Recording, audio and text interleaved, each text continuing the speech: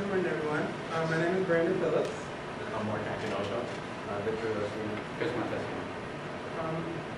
As Professor Basham just mentioned, we are presenting a solar power drip line control system. It's an alternative energy system basically designed to harvest solar power to recharge your batteries for an entire year to irrigate 10 feet of linear land. The problem that we had was to develop a self-sustained solar power drip line irrigation system. By self-sustained, we mean that it will run by itself after initial setup for an entire year with minimal supervision from the user. The motivation for this particular project was public water supply is in danger. Overuse of natural resources are basically causing there to be restrictions and things placed on the main water usage. So we developed a solution that we think would be capable of fixing this particular situation. So the solar power drip line irrigation system is what we're designing. It responds to soil moisture, so there's different levels of moisture for the soil, and depending on what that moisture level is, we irrigate away. It's also customizable by the user. So therefore, there is a user interface where the user can input settings and things of that nature to determine when the soil should be irrigated. This is a system level block diagram. The major components are outlined here in these boxes. We have power, which basically allows our system to be turned on and off.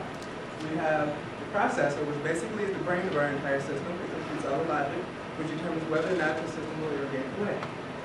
We have moisture sensors, which are placed in the soil, which report the moisture levels of the soil to the processor so that it can determine the things that it needs to do. The outputs from the processor, the inputs to the process, come from the user interface. They get to set 4 different settings. The current time, which is the time that they initially set up their system. Polling time, which is the time the user wants the system to check the soil moisture every day.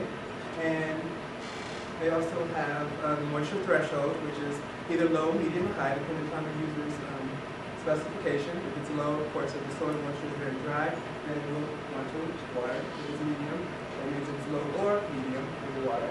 And if it's high, then it's low or medium in the water. It also has water duration. So that specifies the number of times that the control valve, which is this box here, will be open. So basically, the main functionality of the control valve is to release water from the system or to contain water in the system. Next is design methods and tools. Our design method was kind of simple. Our design method was to implement the customer requirements using hardware and software that we were already familiar with. For example, we implemented the Motorola ECE microprocessor and development board, which was already taught in ECE 450, a microprocessor class of view. So most of the members of our team was already familiar with it. Altium Design, we used it to design our PCB board, and there was a seminar taught by the ECE 464 staff on how to design our PCB board and schematics. SolidWorks is what we use to implement our system case to cut and design our interface lists and everything. The Aquanet Plus Lash valve, we decided that last semester based upon proposals, and also the watermark moisture sensor. Next is the watermark moisture sensor. The reason the watermark moisture sensor was chosen was because of its durability, and it was inexpensive, and it was also easy to use. It requires a supply voltage of 5 volts and current of 1 milli. It outputs analog voltage signal from 200 millivolts to 900 millivolts, and this is all depends upon the moisture level in the soil. So it would output a voltage of 200 to 400, which is a low threshold, 400 to 600, which is a medium threshold, and 600 to 900, which is a high threshold. It sends an analog signal to the microcontroller, which then converts it using an A to D converter. Next is the microcontroller. As I mentioned previously in this discussion, the microcontroller is basically the brain of this entire system. It computes all of the logic, determines when the control valve should be opened and closed. It also takes in the user inputs and stores them into variables where they can be later retrieved. And it also So basically, our microcontroller comes with a development board. The development board has different items on there that you can use to test different scenarios. So basically, we had to use the development board to program our microcontroller. It's the HES12C32 microcontroller. As Mark mentioned, we did use that in the previous class, ECE450. So it was a great choice for us since we had prior knowledge on how to use that particular component, and the learning curve wouldn't be too high for us. So it was definitely a great investment. And we also, it would be cheap for us to use, and since this is supposed to be a low-cost system, it was cheap to use since we already had it. It reacts on moisture readings from the soil. So basically, there's the moisture sensor that Mark was previously talking about is placed in the ground, and it's going to take its readings and report them to this microcontroller, which is then going to determine whether or not, when during polling time, if that threshold has been met. If it has, then depending on the criteria, it will be the water, the soil, or not. The decision and timing based on user settings. So like we said, the user does get to input 4 different settings: current time, the polling time, the water duration, and the moisture threshold. So basically, when the user sets their current time of day and they set their polling time, and every day when the polling time is reached, it will compare that time to the current time. If they're equal, it then asks the moisture sensor, okay, so what is your value? It will compare it to the moisture threshold that the user has set, and then if they compare, if it is true, then it's going to open the control valve to release water to the system. Else, it will not open, and then it will wait for the next polling period. So basically, the control signals for this microcontroller come from the user. So it definitely has a very good user-friendly user interface, which we will cover later in this discussion. The outputs for this basically will print the LCD. It will read in moisture from the moisture sensor, and it will also control the control valve. This is the state diagram that we have for our entire system. So the moment that the user turns on the power comes on, and then the LCD screen turns on.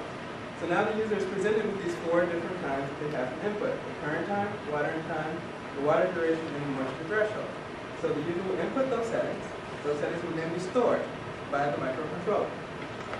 So then it will wait for the polling time. When the polling time is reached, then we're here. It's going to coil the moisture sensor to determine whether or not it should open the control valve. It receives its input from the control valve, from the moisture sensor as an analog system, signal. And that analog signal is converted to DC by the analog to digital converter that is built into the microcontroller, which is another reason why this was a great choice for us to use this microcontroller. So once it converts that signal to 0 to 1 or 0, so then it determines whether or not it will release water. It will be a 1 if it has to release water, so then that means yes. Otherwise it will be no, and then we'll wait for the next period. So if it's a yes, which means yes, it's time for you to water for this system to irrigate the land, we'll move here, compare the polling time to the water time, and then the microcontroller will send a digital QB signal to open the control valve. So based on the state of the control valve, we will either open or close. So in this case, since it was yes, it's going to open twice, and the water is going to water the land for the specified duration. Okay, we have these settings that are predetermined. It's 5 minutes, 10 minutes, 15 minutes, all the way up to about approximately 2 hours. So you have up to 2 hours that you can water the system. Then the microcontroller will close the control valve and then wait for the next polling period, where then we'll repeat the process. Power. With the microprocessor that we chose for easy to use, easy access, and also a short learning time, came with a big disadvantage. It was a little more high powered than we wanted to be. So in order to overcome this challenge, we implemented a power system that uses 2 9-volt, 225 milliamp solar panels and 5 AA rechargeable batteries. The system obviously uses renewable energy. The solar panels will power the system, and if additional energy is needed, the batteries will be implemented. If the solar panels have extra energy, they will charge the batteries. The voltage and the current of the system are regulated to protect the components, the batteries,